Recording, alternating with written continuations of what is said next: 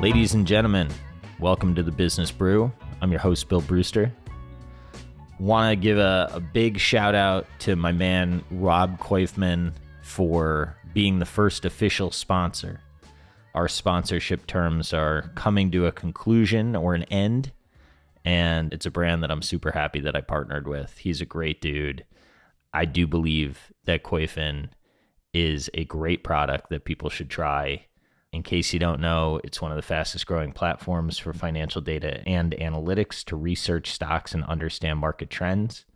Imagine a Bloomberg Lite with tons of high quality fundamental data and a powerful graph engine that can show it all clearly, and a user interface that doesn't look like it was built in the 1990s. Y'all should check it out. Sign up for free at koifin.com. That's KOYFIN.com. Again, thank you to Rob. This particular episode is not necessarily sponsored by them, but it's actually kind of brought to you by myself, Elliot Turner, Josh Tarasoff, and Trey Kuppin. This episode features a young woman named Alex Blumenfeld, and she is somebody who I think is a very unique individual. She is 20 years old. She's at Vanderbuilt University. She has founded a research service that sends surveys to college students, Gen Z. I believe that she says in this episode that it covers 150 colleges now. And if you are interested in how people are interacting with an app, or I was interested in whether or not her peers were open to the idea of nicotine pouches versus being completely closed off to nicotine, and or how they perceived nicotine pouches relative to cigarettes, right? So we sent out this survey and I got the results back. What I can tell you is when I talked to Trey about Alex, he said there's a strong chance we're all going to be working for her one day.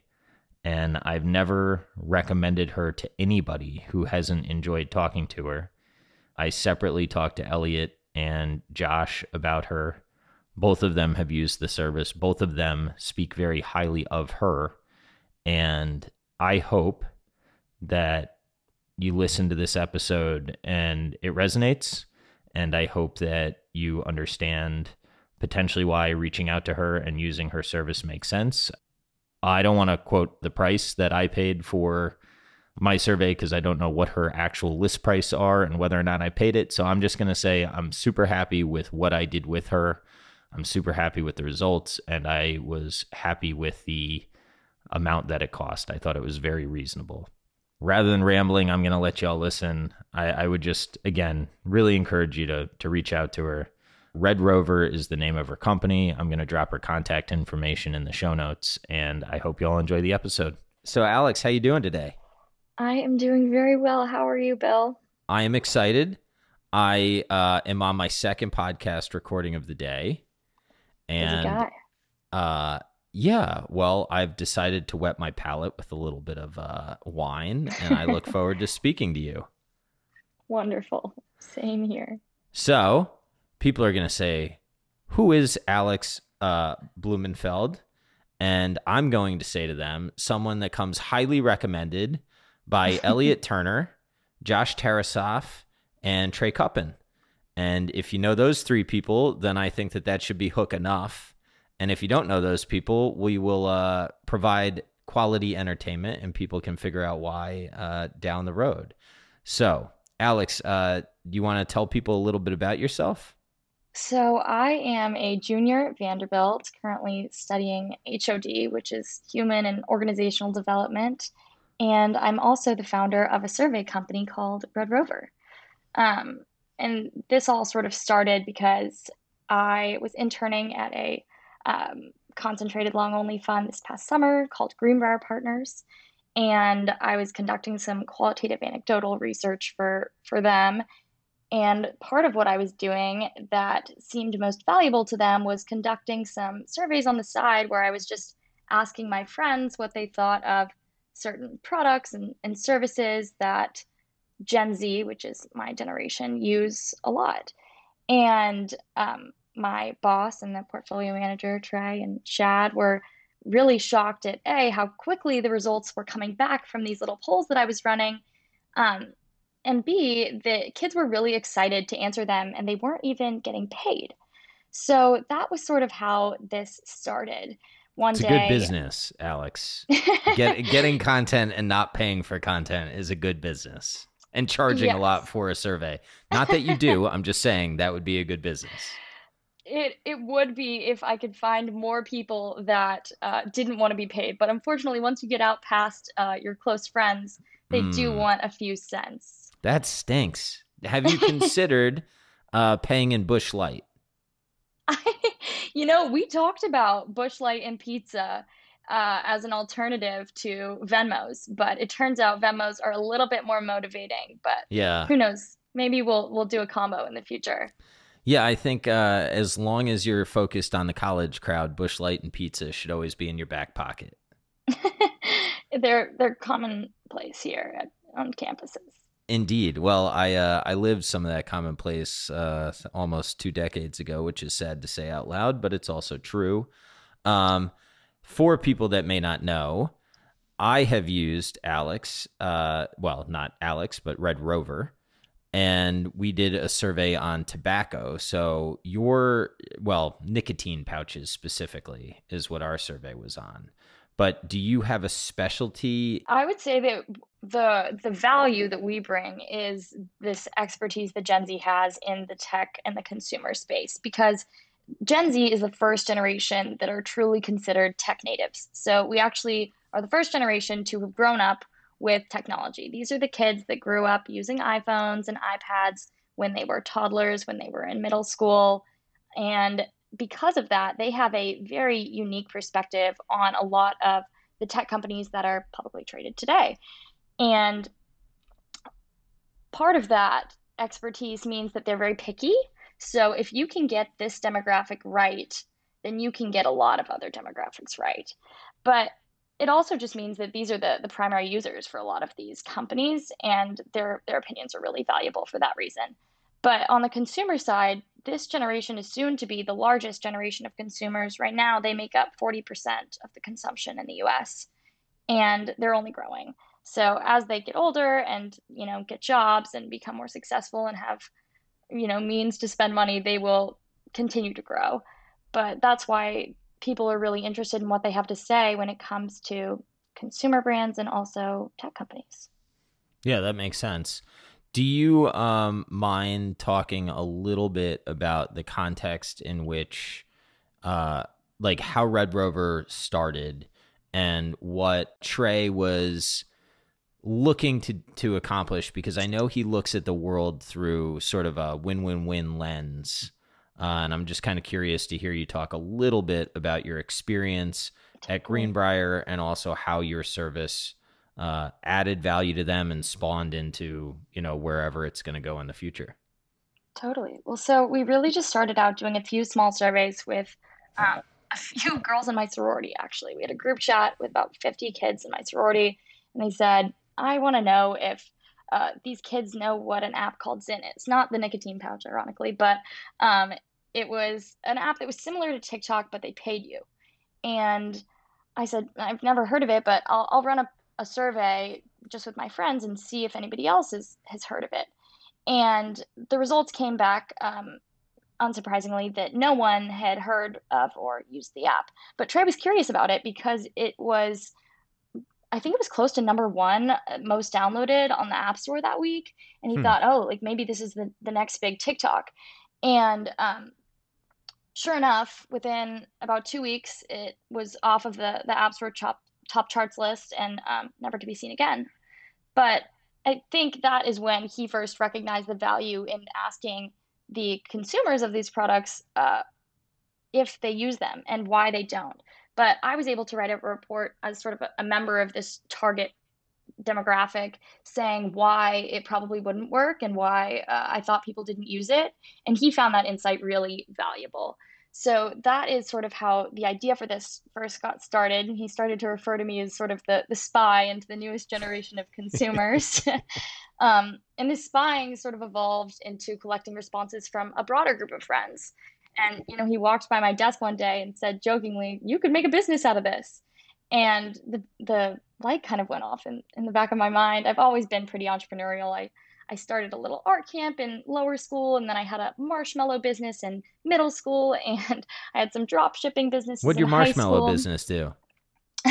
I made gourmet marshmallows. I was allergic, still am, to everything. And so the idea was that marshmallows really only contain gelatin and sugar. So I could consume them as could anyone else with lots of allergies. How is that different than Jello? Well, the texture is different and Yeah, so you the you figured out a fluffy Jello?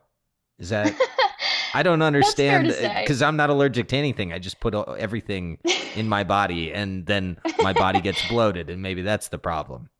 Maybe maybe that's the problem. You should be focusing on just gelatin and sugar. Maybe you'll Okay. be a little less bloated. Yeah, You whip it clearly. together with cornstarch. Yeah. It's a whole process. Huh. That's interesting. How much did you sell these marshmallows for? Oh gosh, I think they were $7 for a little pack of three of them that were wrapped up in these little plastic sleeves.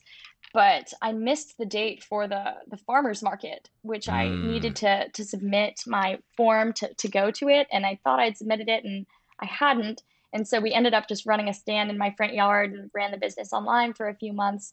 But I was devastated when, after the business sort of winded down, my dad didn't really love the sound of the mixers going in the kitchen all the time. I can They were understand quite that. loud. Yeah. So after the business sort of winded down, I was devastated to go to Whole Foods and see something called Smashmallow, which is literally my idea that had worked. Mm. So that Well, that that's a good definitely lesson in motivated me to. entrepreneurship. Yes, it motivates you to go and find something else that you think might work and put in the effort to make it happen. Yeah. Okay, so what was after the marshmallows? What'd you do? So post Marshmallows was some e-commerce drop shipping experimentation. I created this LLC called Trendy's Company, which is essentially just an umbrella company for all these different ventures I was running. And I created a bunch of Google and Facebook ads for about 60 different products and tried to use targeted advertising to find the right customer for these products. But it's a little bit harder than you would think. What were some of the products? One site was at home fitness. So this was during the pandemic. It was actually while I was interning at Greenbrier. I was still doing a little bit of this, but I figured that there were lots of people at home that needed at home workout supplies. So I was selling a little bit of that, and I was selling some. You know what a Theragun is? No. It's Should I? essentially you should actually if you're ever sore or having muscle issues, they it's a handheld device that sort of pummels you until Oh your soreness yeah. goes away. Yeah. I think it was either FedSpeak or Alphaholic. I think FedSpeak on the Twitter machine was talking about this thing. Said it like changed his life. Yeah, they're people love them. They really are supposed to help, but I was selling a Chinese version of that to American consumers, and they weren't loving it because it was pretty close to the same price as a Theragun, but it wasn't a real Theragun. So Mm. you live and you learn. Yeah, brand matters. It does. It does. Did it work what you were selling, or were you just hawking junk? No, it worked. It Okay. just wasn't, it didn't have the same brand name, so it didn't Yeah. have the same appeal, I don't think. I understand that. It's like trying to sell Athleta versus Lululemon. It's just a little different. It is. It certainly is. Okay, so you've always had this entrepreneurial bent. You go to Greenbrier. Trey's asking for surveys, and the light bulb goes off. So Yes. not only did the way he tells the story is you came back within like 2 days with a business plan and said to him, "What do you think of this?" And he gave full encouragement for you to pursue the plan. Is that an accurate representation? It's pretty close to that. After he left my desk that day, I reached out to 10 friends from high school and I said, "Hey, would you guys be interested in answering surveys if you got paid for them?" And they all said, "Yeah, I mean, as long as it's easy and it's in a third-party app that's already on my phone." And I was like, "Okay." And so, since all 10 of them said yes, I decided that I was going to make this promotional video. So, I went on Upwork and I hired this guy from, I believe, Pakistan to make this promotional video. But I drew out all the different scenes and described them to him and thought that I'd been really clear. But he made a video about a pole is happens to also be a pole on a boat.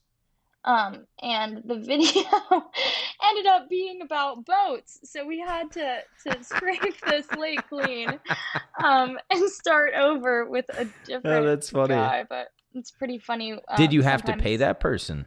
Or did you I say, did. oh, that's very nice of you? Well, it was services that he technically did provide a creation of a video. It just wasn't the video One I would had argue there asked wasn't for. a meeting of the minds there, therefore no contract, but Yes, who knows? yes. But eventually we did get the video made, and I showed it to Trey and said, what do you think? And he said, this is pretty exciting. So I sent the video to those 10 friends who had initially said, yes, I'm down for this, and said, hey, can you just send this to a few friends from your college that you go to? And within a week, I had 200 people in the group chat. Within 2 weeks, I had 300 people in the group chat. Within 3 weeks, I had 500 people in the group chat from 70 different schools and universities around the country. And at that Wow. point, I thought to myself, okay, this could really be something, because it really did. It just went viral. Where is your group chat? The group chat is Discord? within Or GroupMe, actually.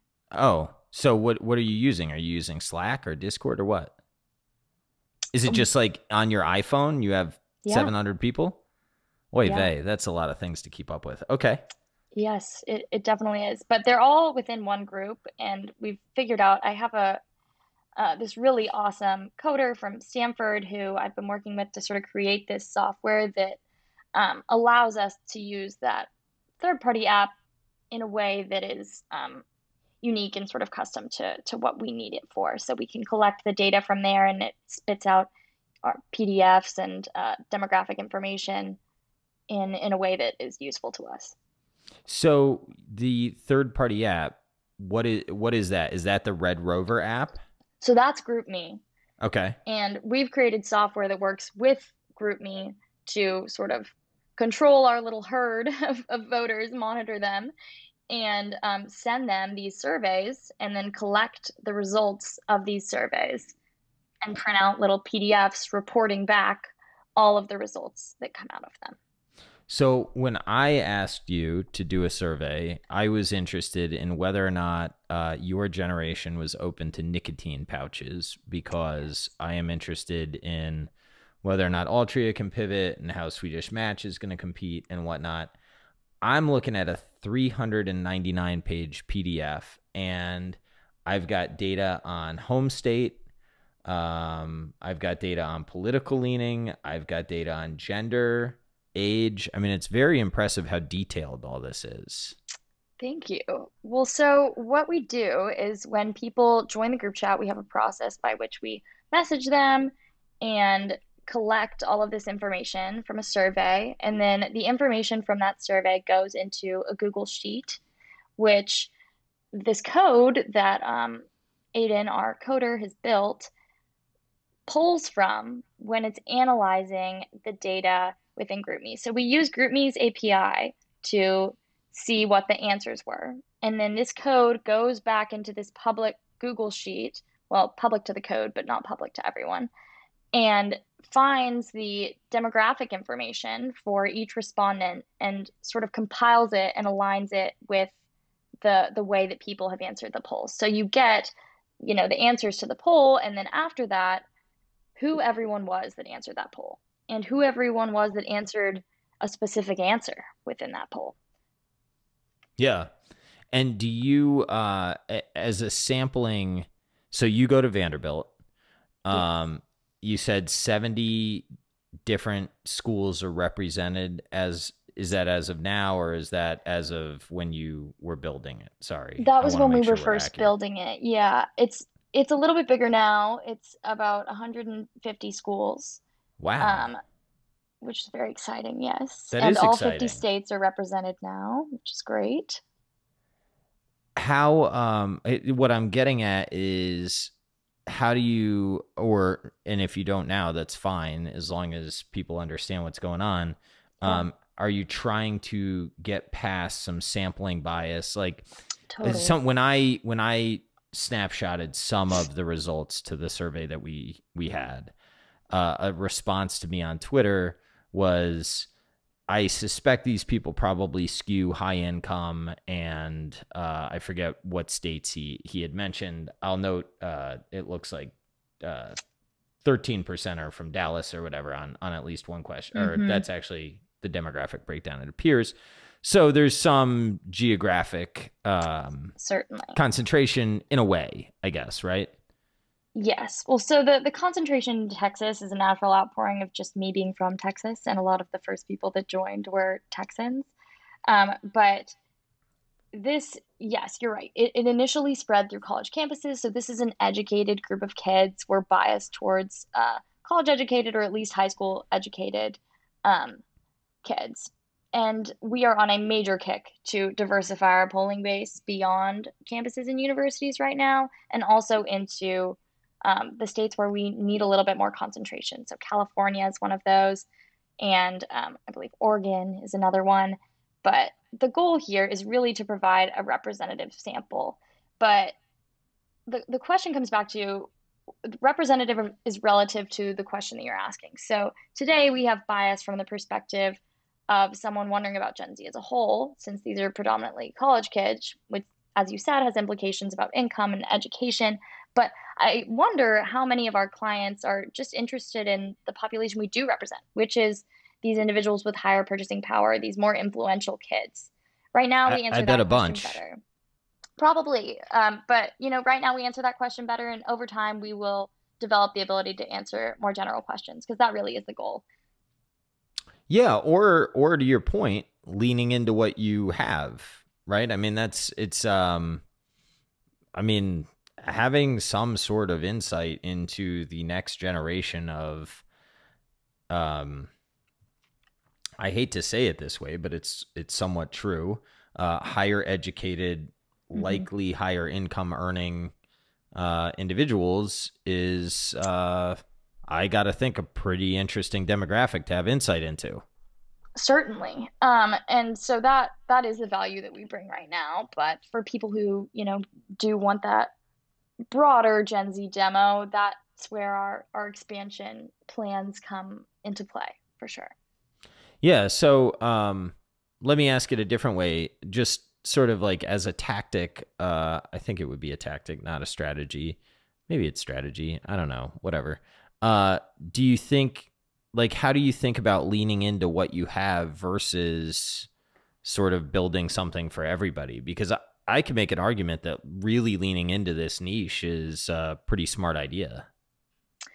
I mean, it really comes back to what our clients want. The company is built around trying to provide value to the hedge fund community and eventually, hopefully, to an even broader community. But right now, just to fund. So if this is something that our clients are interested in, more interested in than the broader demographic, then we would certainly lean into that through the outreach programs that we have started with colleges. It's definitely easier to reach out through colleges and high schools than it is to try and go to your local, convenience store and find someone who is not enrolled in college and interested in joining the chat. Um, but it would stem from the desires of the consumers. Yeah, that makes sense. What are some examples of some surveys that you've run? Oh gosh. You don't have to use like who you ran it for, but I know you've done one on wine consumption. Yeah. I know you've done one on nicotine pouch consumption. I know you've done one on Zyn, not the nicotine pouch consumption. But like if people are listening to this and they're thinking, boy, that could be an interesting thing to add to my process. What do you Totally. think to date your core competencies are, and kind of where have you had um, experience running surveys? Totally. Well, some of our most popular categories are streaming services, payment processors, um, just generally speaking, food delivery apps, Zoom versus Teams questions, and social media. Those are probably the largest um, categories of interest, and recently actually alcohol, which you mentioned. Huh. But What a about really cool, booze? What do people want? Just on wine?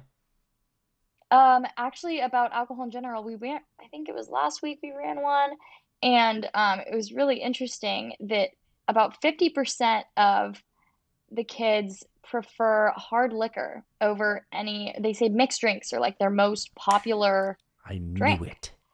which is really interesting. I thought it was going to be seltzer, but only about 25% of them favored seltzer and 18% for beer. Beer's in a tough spot. Hmm. Have you done any for weed? We haven't actually. That can Oh, be I'm gonna your run one. next. 100%. 100%. Um, yeah, I'd be really interested. I wish it. I We might have to have a yearly weed one because I have a Be theory great. on the adoption curve of marijuana, and I think it's just going to go higher and higher and higher. The um the hard liquor I think is interesting because we live in this world where I think a lot of people like to say, "Oh, well, health and wellness is this trend." I actually think there's a trend that's unspoken among a lot of people that health and wellness has this weird um it's almost like the opposite of health and wellness where like people are leaning into harder and harder stuff. Interesting. Yeah. But because they're not going to get fat necessarily, they're going to go to hard liquor as opposed to like beer because you can drink a shitload of hard liquor and still look okay on Instagram. Yeah, it's interesting you say that because we asked them, what are your priorities when you're picking an alcohol? And one of the options was um, drinks that get you drunker faster. That was like one of their priorities for Hmm. kids that were choosing liquor. Yeah, I don't know. I talked to some people in California and they were talking about California sober and then I dug a little deeper about what California sober means and I realized it's not necessarily healthier, if that makes sense. Yeah, but it's not. Yeah. Um that's interesting. Okay, so we can get off vices. What about streaming services? What did you find out about streaming services? Um, the most popular TV streaming services were pretty even in terms of just if whether or not people had a subscription, but then when it came down to loyalty, they differed. So the most popular ones were Amazon Prime Video, Disney Plus, HBO Max, Hulu, and Netflix. Those were all tied basically for how many people used them. And then Apple TV and ESPN have about half of the users that those places do, and YouTube TV and Paramount Plus were about a quarter. Hmm. Yeah, Paramount Plus, MTV. I have a sick love for MTV. Um, only because of the challenge. Shout out to Johnny Bananas and the rest of the OGs. Um, so where was the most loyalty? Was it Netflix? It is Netflix, yes. Yeah. I mean, by far, when we asked people, okay, if you were going to give something up, if you had to choose, we threw Spotify in there too, but Spotify, Netflix, Hulu, and Disney Plus, 60% of them said they would give up Disney Plus, 20% of them said they'd give up Hulu, and then the other 20% was split between Spotify and Netflix. Really? Yep. You're gonna crush some Disney bulls here with that comment. Yeah, the guy who ran the survey was pretty shocked by it too, actually. Why do you think that is? I mean, just like opining. I know you don't know, but No, just I mean, curious. when I've talked to people about that stat, my reasoning behind it would be that there's much more content on Netflix and Hulu than there is on Disney Plus when it comes to like categories. Disney Plus really is movies that are new that Disney's created or like old series that you just want to sit back and feel nostalgic about. So Yeah. it's a special mood that you sort of need to be in to use that platform compared to Hmm. Netflix and Hulu. And of course, Spotify is a different animal in itself. What do you, when you sit down to watch Netflix, is that a confusing experience to you, or do you find that to be like native to what you expect? It is totally native. Everything about it feels intuitive. And I think if you asked any other person in this generation, they would say the same thing. That makes me feel old, and thank you for that answer. Um, what do you feel like when you look at let's call it DirecTV or some sort of legacy cable asset when you see a channel guide? What do you think? Does that feel native to you also? It does, but I think the difference there is that people grew up with different kinds of cable and they were structured like slightly differently. So accessing your favorite channels in cable is different for people depending on, what their household was subscribed to when they were younger, whereas Netflix is universally, it looks the same everywhere and everyone knows how to use it because it looks the same. So you find Discovery to be like on Netflix, that is what you expect Discovery to be like. I would say, yeah, the ability to search through different categories that it's displaying for you. And then in addition to that, the ability to just search for an individual show that already know the name of and are just specifically searching for is easier than scrolling through this long list of just what's currently playing on like a So how do you guide. find shows? Because you said like to search for a specific show, right? So part Hmm. of what my boomer complaint about Netflix is I don't know when I go there what I'm looking for, right? So sometimes I get lost in the process of searching. Yeah. So like, what's your search process look like? Hmm. Well, so you're saying when you go in and you don't know what you want to watch, you have a hard time finding Yeah, something? I find myself scrolling forever, and then I'm like, screw it, I'll go do something else. Um, I think the recommended for you section is usually where I go first. Yeah, So that customized content, that usually hooks me. And if it doesn't, then I'll go to whatever mood I'm in. So comedy or romance or horror. I'm not a big horror girl, but if I was, yeah. I would I would go there and just start scrolling through. But I don't watch Netflix alone. I think that it's about 50-50 kids this age who watch it alone and like only use it for watching TV with friends. But I only use it when So I'm when watching you say TV with alone, friends. you mean like by yourself? Yeah, I don't have time for it, honestly. So the Yes, well, only you time are I'll running watch a it business and you're in Vanderbilt. So you've got other things going on and you have to party. um yeah, I think that is probably the reason why, just busyness, but since I'm only watching it with friends, it's sort of a voting endeavor. So we all sort of say Huh. that one versus that one within this category. That's super interesting. I hope that we can continue to talk in the future because I'd like to know how that evolves as you get older. I'll keep you updated. Yeah, please do. What are your thoughts on did you find anything interesting on Spotify? Media is super fascinating to me because there's so much change right now, right? Hmm. So it's like how do people interact with it and brand loyalty and all that. I mean, what we've seen with Spotify so far, we've run quite a few polls on it, is that it is by far the most popular music streaming service, and it is really not losing ground to anyone else. It Hmm. is so popular, and the kids are so loyal to it. There was one survey that we ran that basically said if we reduce the price of Apple Music by 50%, would you switch? And the vast majority of our voters said no. Oh, Spotify Bull is going crazy right now. They love you. Hire Alex. There you go. Red Rover. That's awesome. That's wild. I It's I crazy. yeah, I feel I don't know. I used to not like Spotify that much. Some of this may be because I hold the stock now, but I honestly believe the experience is much better now. I truly think from a user perspective, I don't know if Apple just like messed up their podcasts and that's what pissed me off or whatever, but Spotify's like got me. Yeah, they have a really great way of, I think, recommending relevant content. And for my generation especially, we expect that of tech platforms. We expect for them to know what we like and provide it to us and make the process easy for us. And Spotify does that really well with podcasts and music, and playlists. They recommend songs. We asked kids, okay, what is so great about Spotify? And the vast majority of them said that they recommend songs to add to their playlists, which Apple still, it's beyond me that they don't do that. Hmm. Interesting. Do you know, do people get song recommendations I mean, I know they do. This is such a dumb question, but I started asking it, so I'll ask it through the Spotify, like through the playlist, the Friday, whatever. And how, Yeah. like, okay, here's another, or maybe a smarter way to ask it. I'll edit out my stupid question, or not.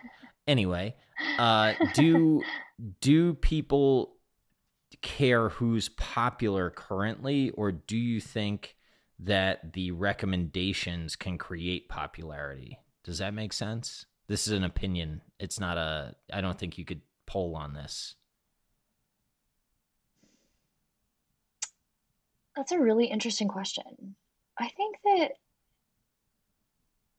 the recommendations, I mean, you're assuming that like Spotify recommends the same thing to every person and then they all listen to it and then it becomes popular. Is that sort of the assumption? So a while ago, Michael Mauboussin wrote a book, and he showed that, or he at least cited a study that said that songs that were sort of like above average were popular in, I might mess this up. Read, think twice if you think I did, to the listeners. But like popular songs are popular no matter what. But an average song in a social setting can be perceived as like way above average. So I'm Hmm. interested in the extent that you think that like Spotify can maybe create hits out of non-hits, if that makes any sense. Yeah, I think it probably could because a lot of the music that I now listen to on a regular basis has come from those recommended playlists. Yeah. And I mean, that is partially because it knows what style of music I like. But if it's a just a pop song and it's recommending that pop song that's sort of regular to every kid that likes pop, which is most of them, then it ends up on all of their, liked pages and they just shuffle their liked music every day when they're listening to music. Then it becomes something that they all know, and then they play it at parties, and then it becomes popular. So, yeah, I could see that happening. Did you do any did anybody ask the percentage of people that just recycle playlists versus those that are looking to Spotify recommended playlists for new songs? We We didn't may ask have to it in do a that survey. exact way, but we Yeah, should we might have to we do should a look into survey. that. All right, Spotify Bulls, reach out to me. We're gonna coordinate something with Alex, and we're gonna answer these questions. Or Bears, I don't care. It doesn't have to be anybody. We just need to have some answers. Very cool.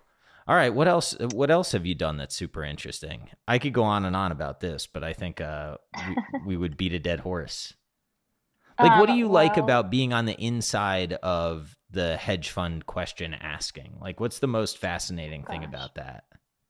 It's really interesting because I ended up in this position because I was interested in the stock markets. So it's a really cool thing to have all these very thoughtful people who spend their entire day, researching these companies, asking questions about them that are really getting to the core of whether or not that company is going to be successful. Yeah. So that's what's interesting for me about it. Um, One thing that we did recently was ask about um, just podcasts in general and seeing if people listen to podcasts and watching as people's interest in and usage of podcasts has increased. Most recently, we found that like 70% of kids listen to podcasts, whereas before I think it was like 50. So, I mean, it Hmm. really is on the rise. But getting to watch those trends that have a real impact on companies is really cool because these when guys ask questions like you do, it sparks an idea for us to continue to ask a similar question or that same question over time, and then we can build this timeline sort of a trend and show what that how the answer to that question has changed over the past year. That's something we've done with social media, which Hmm. I've found super interesting. Um, we found that pretty consistently the ranking order goes Instagram, Snapchat, TikTok, Twitter, and then Facebook, which literally no one uses.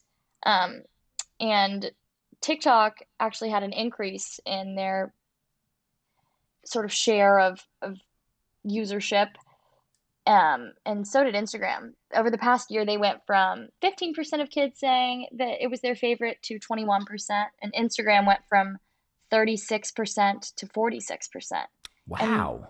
yeah, pretty crazy. And they stole that from Snapchat and Twitter, which went from 36% to 26% for Snapchat and 10% to 4% for Twitter. Huh. What do you Yeah, think interesting. is going, what do you think Instagram is doing so well? That's very interesting to hear because we are like literally on the back of a Wall Street Journal article talking about how Instagram is terrible for teenagers and Yeah. whatnot. So kind of interesting to hear you cite that data. Yeah, I mean, Instagram has done a really good job of, I think, diversifying the type of content they provide. They copied TikTok with Reels, and we've seen the use of Reels go up in the past few months among our voters. But they also have done a really great job of integrating advertisements into their sort of scroll. And even though people might say that they don't like advertisements, a lot of my generation actually does like these advertisements and has said that they would prefer to have ones that are customized to them and get ads for things that they actually want. So it's almost like Instagram is helping them shop while they're on social media. It's like a win-win. That's interesting. Do you think that your generation also circling back to the Netflix idea with expects recommendations, do you think your generation on average is more comfortable with sort of the quid pro quo of you're gonna know more about me, but in exchange I expect better recommendations or better advertising? And like, do you think that you all are more comfortable with, for lack of a better term, a lack of privacy? We are. We've run surveys on it, and this generation is much more comfortable with a lack of privacy than, say, millennials or even our parents' generation. It's just a very different sort of acceptance and understanding that in order to get what we want out of the media platforms we use, which is these personalized recommendations, we have to give up some privacy. And we're kind of okay with that because we've been giving it up since we were really young, and so we're used to it. That's interesting. It makes sense, but it's like a little bit surprising to me in a way. So if Instagram is growing, like is Snapchat falling off? Is Twitter falling off? Like what is going on with the usage? Is it just that Instagram is growing exponentially or out of proportion? You know what I'm asking? Like are they Yes. taking share or are they just growing share is kind of the question.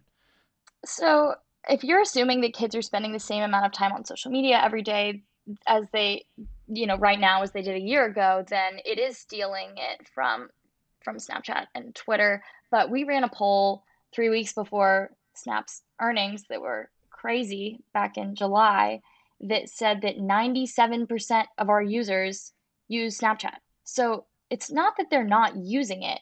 It just might Wow. mean that they're using it a little bit less or that they're just using social media more in general. Do you have a gut reaction on which that is? It seems to me probably using it more is the answer, but I'm not sure. I think it's just that they're using it more in general. If they are using Snapchat less, it's a very small amount less. They're still using it, most of our users, on a daily basis. Just checking it, checking in on people's stories, and oftentimes they don't realize how much they use it.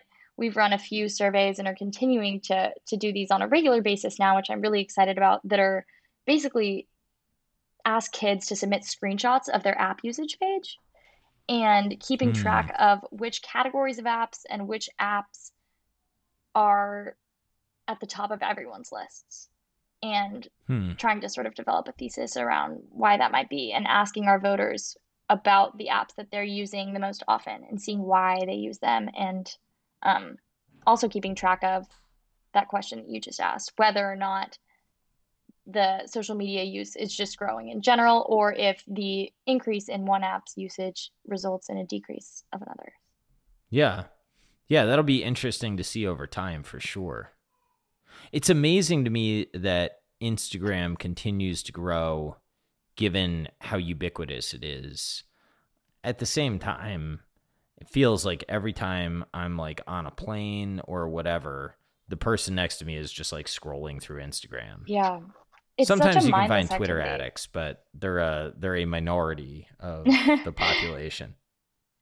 Yeah, I think it's interesting when you talk to adults, they assume that Twitter is much more popular among kids than it is because I think Twitter's demographic is much more millennial and just adults than it is Gen Z.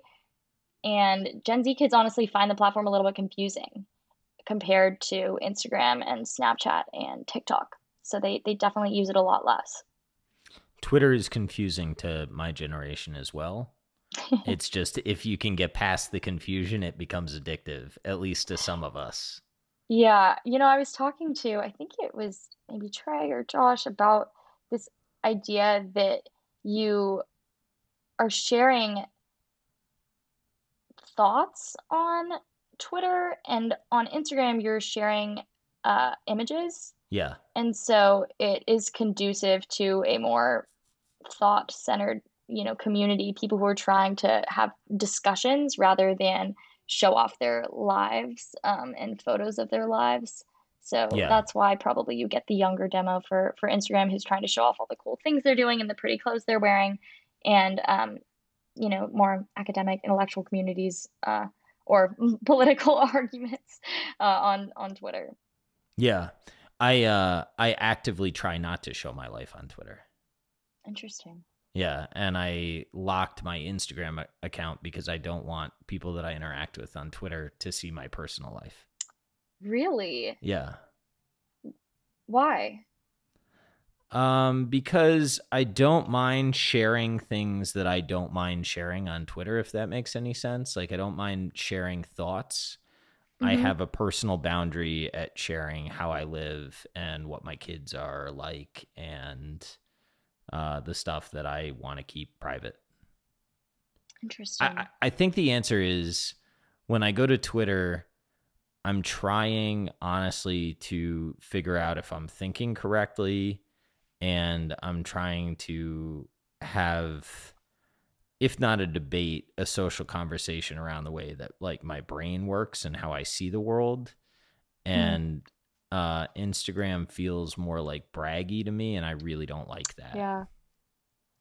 Yeah. There was a trend for a little while on social media towards like make Instagram casual again. And it's evolving into that a little bit more, I think, as people begin to use it more. It started off as just a method for people to show off their best self. And I think TikTok has sort of helped other platforms evolve into a place where maybe you're not showing your best self, you're showing a little bit more of yourself than just your best self. TikTok is generally regarded as a more honest social media platform where people are sort of sharing a little bit more about their private lives and like how it really is instead of just trying to make it look rosy. Whereas Hmm. Instagram is much more of a cultivated or like crafted image. Do you feel like you have to cultivate your Instagram image? Absolutely. That's insane to me. I think you'll find if you talk to a lot of people in this generation that a lot of how we find friends and determine if people are worthy of being our friend is looking them up on Instagram and making sure that they're like normal by way of what they have published on social media. Yeah, but then if that is truly the case and everybody is trying to create a filtered image of what they are, then like the definition of normal becomes what's filtered. You know what I mean? Yes, exactly, exactly. It's all become filtered, but then it becomes a measurement of how well people are able to filter and how well they're able to create this image of themselves. And a lot of time, people in our generation can see through when someone is presenting Huh. themselves differently than they are. Yeah, you can smell out the bullshit a little bit better. A little bit, yeah. I mean, we're spending between 1 and 4 hours on this platform a day. Huh. So how much TV watching do y'all do? And I'm going to Gosh, lump Netflix in that. But if you're spending that Netflix long is, on Instagram, that's how long the older generation spent watching TV, right? yeah. Um, Live TV gets barely any time, barely any. But Netflix, I believe it was most people. they ranked their hours on a weekly basis. I want to say it was like 4 hours a week was like the average, Hmm. 5 hours a week. But then there's always the kids, that are watching it 2 hours a day. Yeah, that makes sense. It also Um, it seemed dependent on whether or not people were binging a series. So if they were binging, then they were watching 6 hours a day, and if right. they weren't, then Obviously, they weren't. because you can't stop binging. That's the Yeah. definition of binging. And did you Um, notice that Netflix decreased the amount of time between episodes?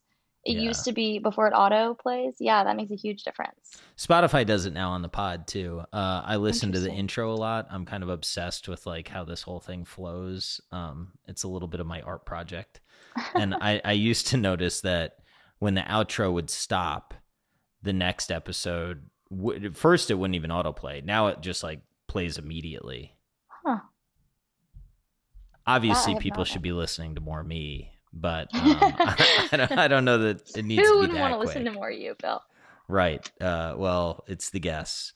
Um, I got to circle back to this. It's surprising to me that you feel the need to, I guess, cultivate an Instagram image because, from my perspective, you're like a very attractive young lady. You've got all this stuff going on. You're an entrepreneur. You've had this great like internship. Do you like does the do you feel a sense of insecurity in Instagram that you have to cultivate, or is it just kind of like what it is? It started off, I think, as sort of an expectation that like everyone has one and you only post the best photos that you have of yourself on it. But it has turned into a little bit more of an ego boost, I think, for people. Um, I find that like after weekends when I've taken a lot of great pictures or when other people have taken a lot of big pictures, there will be just, I mean, massive amount of it. My feed is just chock full of people who've posted because they're trying to show off these like best moments in their lives. But I do think it does stem from insecurity and people trying to sort of fill a little bit of a hole. Um, a lot of times people who like influencers who are like Instagram influencers often don't have a lot of friends in real life. There Hmm. are a few that go to school here, and you they aren't in sororities or fraternities, and you don't see them in huge groups of people. And I think that a lot of times those people created their Instagram presence as sort of a replacement for, having a huge group of friends. Hmm. That is interesting, and it makes sense. Huh. I mean, Twitter does that somewhat. I think in a similar way, but I do think it's a little different. It I is don't know. different because people aren't looking at you, I think, on Yeah. on Twitter. So it's especially for females, there's a huge focus around body image and are people, I mean, just seeing the likes roll in on a photo, you get a adrenaline rush from people hearting, your face or your body. They're saying, I like the way that you appear. So I think females really get satisfaction from Yeah. Hmm. Well, don't let it fuck you up. That's my recommendation. Thank What did you. you think when you were reading the Wall Street Journal stuff? About the Instagram Yeah, like being how it bad for can you. negative, yeah, or how it can have negative impacts or whatever. I don't know if being bad for you is fair, but Yeah, I mean, I think this is something that like we've been talking about that. I mean, we talked about it even in my English classes in high school of, okay, hmm, what effect does this really have on us? So our generation, because we were the users that used it most, I think have always been, and we were in this really crucial stage of development when we were using it, have always sort of been in conversation about, okay, what is this really doing to us? And so this isn't a new topic of conversation for people my age. I think we understand that it is um, probably somewhat detrimental to our mental health. Um, but people aren't willing to give it up because it's addictive. And it's become so ingrained in the way that real life works that without it, you feel lost. what do you mean the way that real life works? So I guess an example of that would be you're a freshman in college and you are trying to figure out who your roommate's going to be. And you get to pick. And so you go through the Facebook group, and this is one of the only times you will ever use Facebook, by the way. You will go through the Vanderbilt freshman Facebook group, and you will scroll through profile pictures until you find someone that looks like you. And then you will look at that person's name, and then you will look them up on Instagram, and you will see if they're private or public. And if they're public, you'll probably move on. And if they're private, you'll see if you have any friends in common. And Hmm. then you will go through the friends So that they have in what do you mean? common But and wait, wait, wait, reach wait, out to wait. them. Wait. Public, you'll move on. What do you mean? Like they're not cool enough because they're not private? So there's sort of a distinction, I think, between people who are public and people who are private on Instagram, because people who are private are sending the message that they have a closed social circle, and therefore Huh. their social circle is more desirable maybe to be a part of. Hmm. Um, Smart. yeah, little supply and demand. But I I think that that is just one way that it can play out in life, is like that's how you find your first friend. And then once you're on campus, you start requesting to follow all these people that you see around you and building this network of, oh, wait, I saw her on Instagram. Maybe you know what? I remember she went to the same school as my friend from camp. I'm going to say hi to her in my econ class. Like, Hmm. it's little pieces of information that you glean from just someone's bio that can help form a connection. Have you done much thinking about the metaverse? No, I really You should haven't. start thinking about the metaverse. It's the hot new thing that everyone's talking about. But I do think, Yes. like, fundamentally, it's I think where some truth in all of this is the melding of online life and offline life, and how Yes. they're sort of coming together, right? So it's it's a very interesting concept, and I don't think that we're going to get any. I think that the pandemic, at least for my generation, your generation probably has already been going through this, but has really like collapsed whatever difference there was between online and offline. Like Hmm. a lot of us were sort of thrown onto online a lot, and I don't think this trend is going away. I think it's only going to get deeper and deeper. I think you're totally right. And having an entire, like, having kids that grow up with it, I think is where it all begins, is that they've grown up in this world where it is combined. And then they just see online and offline as the one and the same. And that's Yeah. what's starting to happen. I mean, kids that are being born now, that is their perception of the world, is that there's things that happen in both realms and they're both equally relevant. What did growing up with the internet, what do you think it did?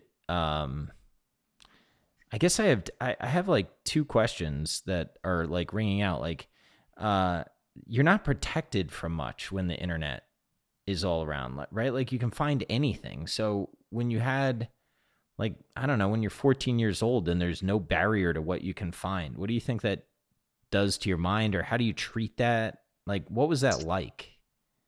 I It's had the internet too, interesting. but it was different. It wasn't like always at your fingertips and you could find anything all the time. Yeah.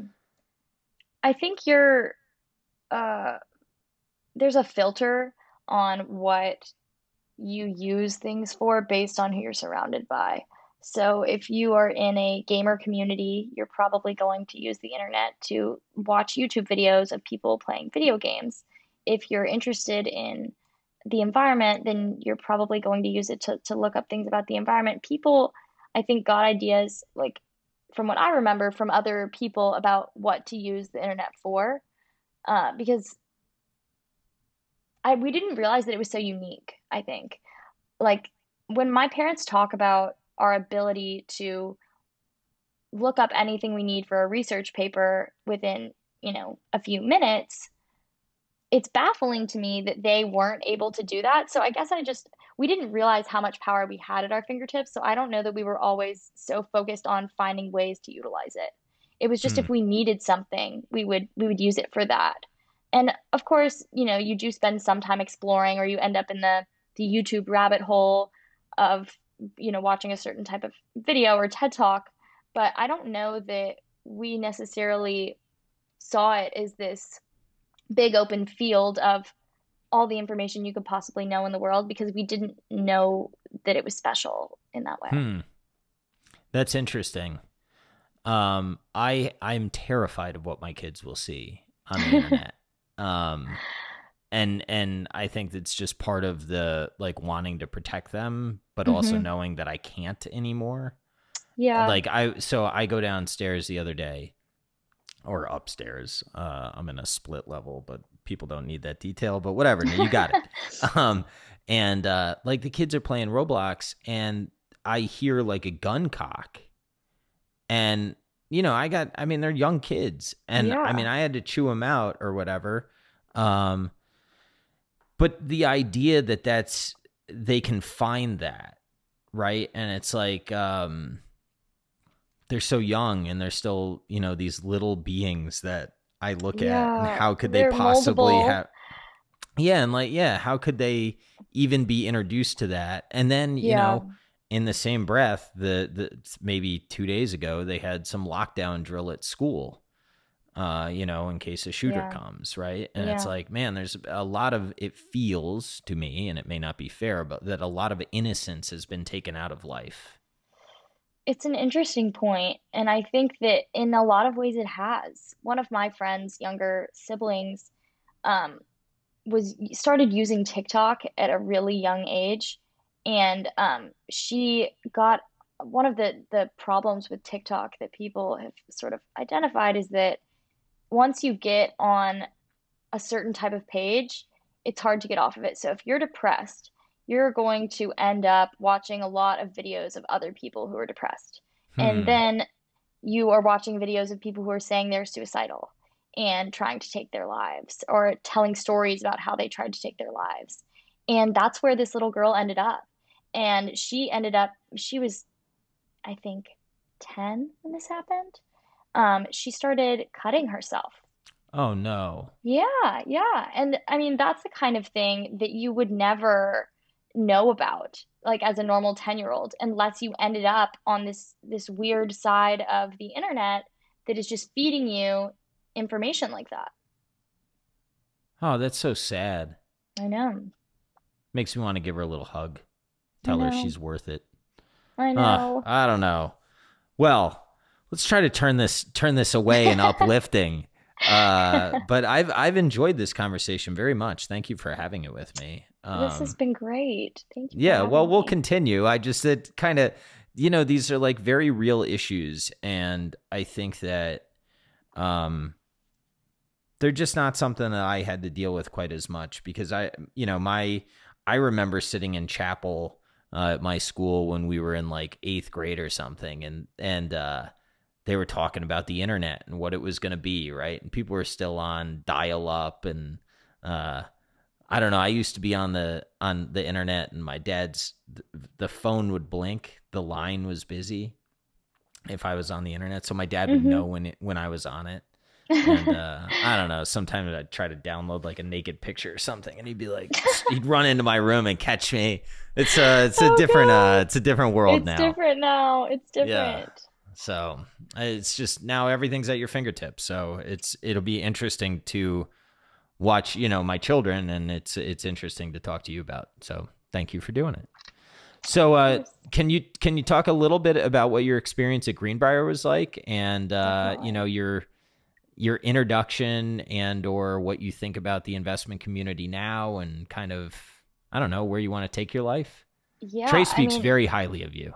oh, well, thank you. He has been an amazing mentor, and I mean, seriously cannot thank him enough for everything he's done to sort of help me find my way and help with Red Rover. I mean, just incredibly supportive mentor. But boy, was I lucky to have ended up at Greenbrier. I did not realize how lucky I was until that first summer was probably about halfway through. But it was just such a privilege to have that exposure to this broader thinking when it comes to analyzing companies. Um, I had was probably before this very caught up in this sort of Robin Hoodish mindset of, caught up trading on a new product release or headlines that day instead of searching for longer term value based on how the organization operates and how their customers really feel about their products and services. And that's what was so neat about Greenbrier is that it really I really connected with their ethos of trying to find companies that do things for the customer instead of to the customer. They have this saying of better, faster, cheaper, and to the delight of the customer, and I loved Hmm. that. So that was a really, really neat way to think about the success of a company rather than the shorter term You headlines. know, I've been thinking about this a lot because I'm in the middle of, well, I did take a big loss on Altice, but I still watch it and whatever. But the the that particular entity is a cable company, and Hmm. I think it's hard to argue that they do better, cheaper, faster, right? Hmm. And then I was talking about the Wall Street Journal with a friend, and I hadn't looked at my bill in a while, and here they're like billing me $40 a month, and I called them up and I was like, look, I'm not paying this, and they dropped it to 1995 or whatever. What? So that's a meaningful savings per Wow. year, Yeah. right? But that's not doing something for the customer. That's screwing the people that don't call you, right? Yeah. That's like, okay, so my best customers that don't churn and don't bother me are going to get like screwed. And Totally. that's the business model. And when they call to Uh-huh. cancel, then we'll let them, pay what we can actually charge. Gosh, how It builds bizarre. resentment. It builds a lot of, customer resentment. It totally does.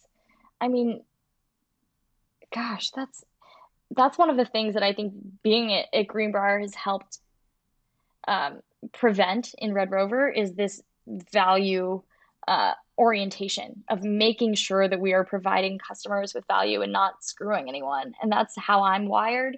So that's why I really connected with it, is I just can't understand how someone can sit at their desk and know that they are doing a customer wrong and think that the in the long term it's going to work out, because when people realize that you're doing that to them, they won't want to be part of your ecosystem anymore. But it also just pains me to think that companies are doing that to people. I hate it. It's also, I think, hard to build an organization that's excited to go to work Yeah. as it seasons, if that's kind of the business plan, right? Like if everybody knows that they're doing something good for the customer, like here you did a survey for me. I'm really excited to have you on the program. I know 3 people that have highly recommended you. We all want to help you.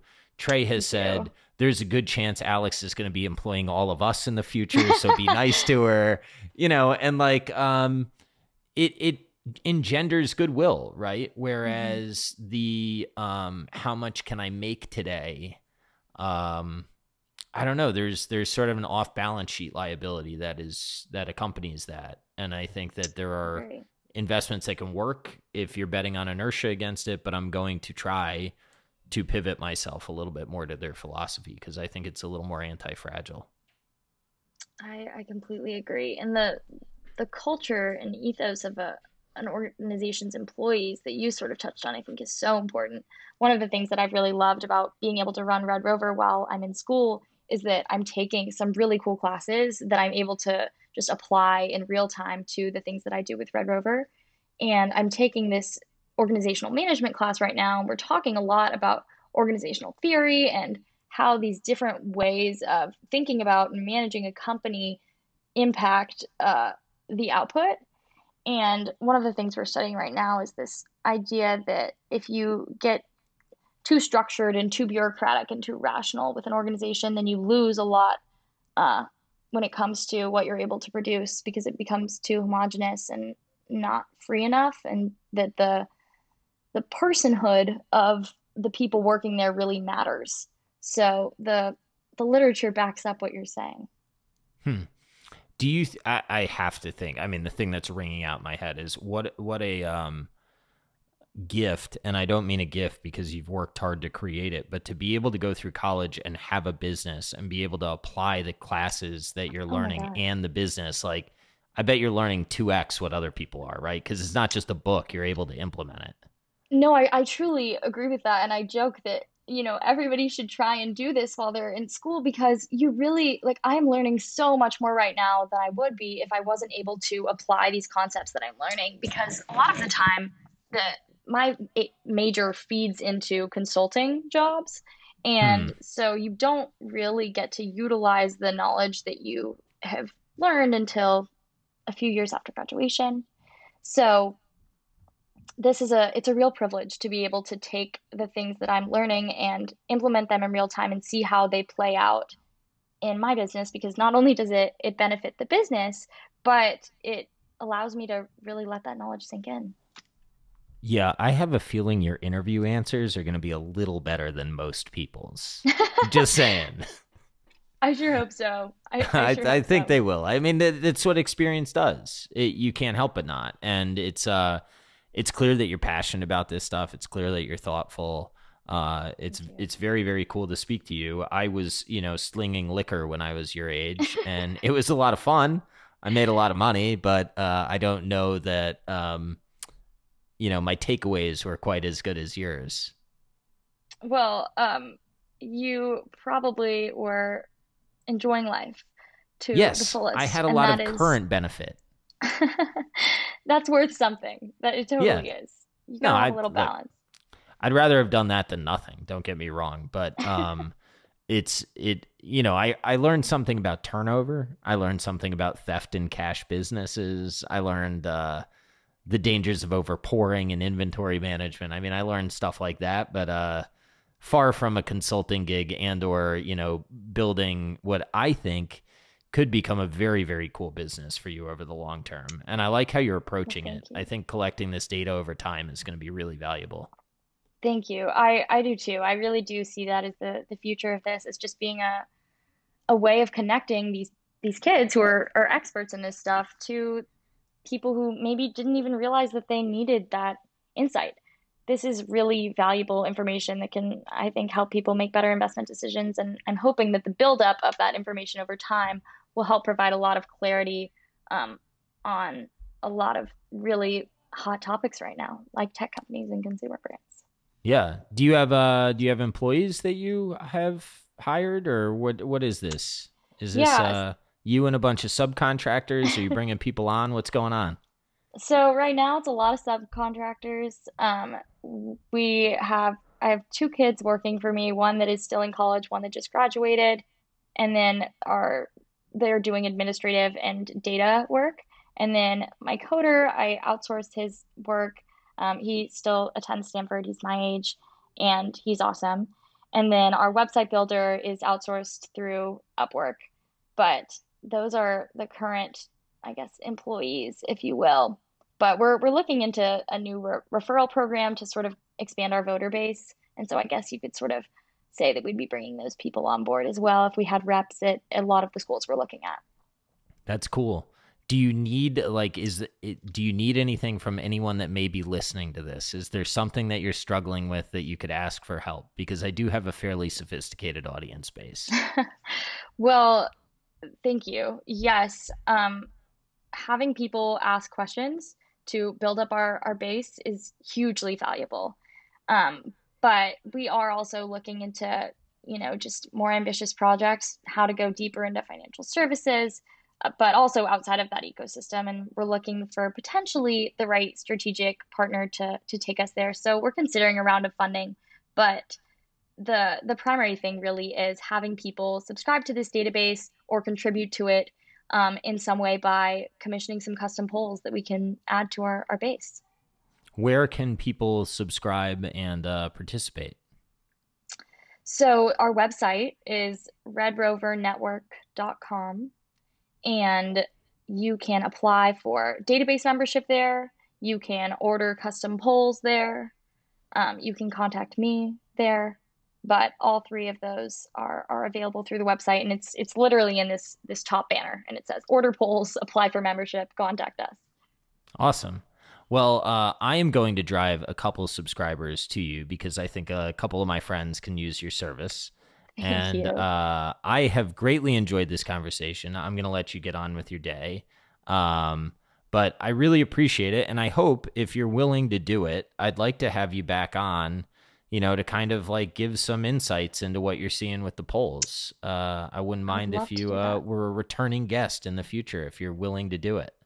Well, thank you. Yes, I think there's lots of interesting things to be learned from these recurring polls, and I would love to share them. All right. Well, cool. Well, again, I thank you for coming on. It was a really fun conversation, and I hope you have a great weekend. Thank you. Thanks, Bill.